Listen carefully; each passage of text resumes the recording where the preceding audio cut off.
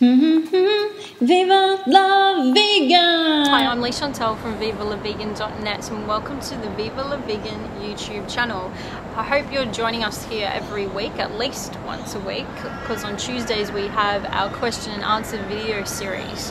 And today's is, why are so many activists rude and aggressive online? Oh my, what a question! I get asked this so many times, and I get asked for my advice on how to handle this negativity that just seems to be everywhere at the moment, particularly if you're on Facebook. Many activists say that they love animals, but they find it hard to remember that humans are animals too. So you really need to focus on compassion for some people. If you're compassionate, then be compassionate, and if you're not, then learn. And it's easy to get angry, it's easy to say hurtful things, and it's easy to blame other people. I truly believe that everyone is doing the best that they can in the best way that they know how to. I will never agree with negativity and aggression, but I understand why people are reacting instead of acting. Nowadays, we're so far removed from actual human connections. We are constantly connected online, but not in reality. People who are friends online may never actually meet each other. Behind a computer screen, you can say anything and be anyone that you want to be.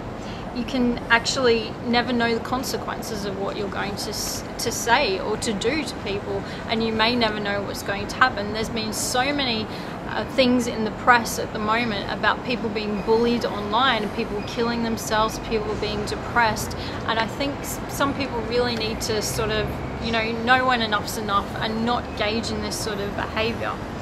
Veganism can definitely be another excuse for people to be angry, and there's a lot of reasons to be angry. If you focus on anger and negativity, that's exactly what you're going to get. You need to ask yourself, what are you feeding?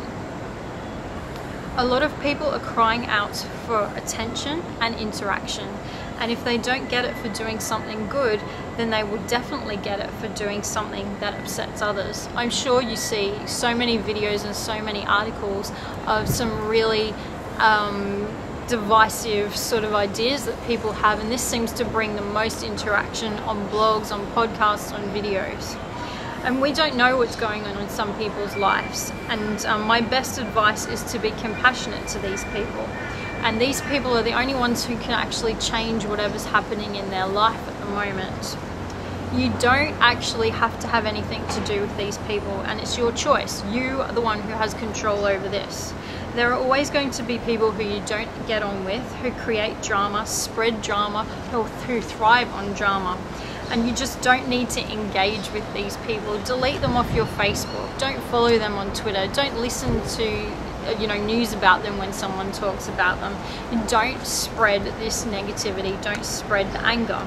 And one of my tips that I give for people with online interaction and online etiquette is to act and don't react. So many people just seem to forget this. Act rationally and don't react emotionally. Realize the power of your words, and please be the best version of yourself, whether that's online or in person with people, because you never know how your words actually are affecting people. And I hope that's helped, and if you have any other tips on how you deal with people, please share them below.